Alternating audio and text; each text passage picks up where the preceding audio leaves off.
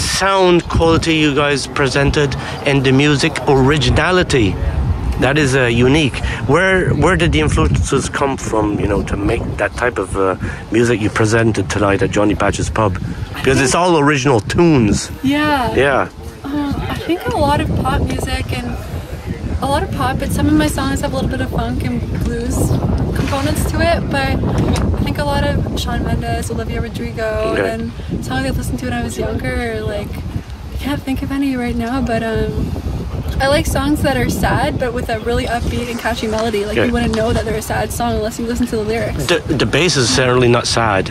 I know, it's because the bass is funky. My producer Yeah. was Dan Ledwell, and he created those funky bass lines for Stranger, Étranger. Sweet. Yeah. And that'd be the bass player. Hi. My brother. Hey. Yeah. And the guitar player. Yeah. You guys rock tonight. Thank you. Yeah, for Music Nova Scotia Week and just talking about, you know, the styles of, you know, finding the music and stuff.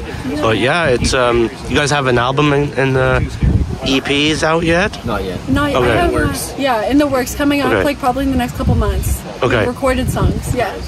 Well, I hope it goes well. And the showcases just keep on coming. Oh, thank you. And I see that you're friends with Amy. Amy from Amy Project. We go way back. Way back. Yeah. That is incredible. Yeah.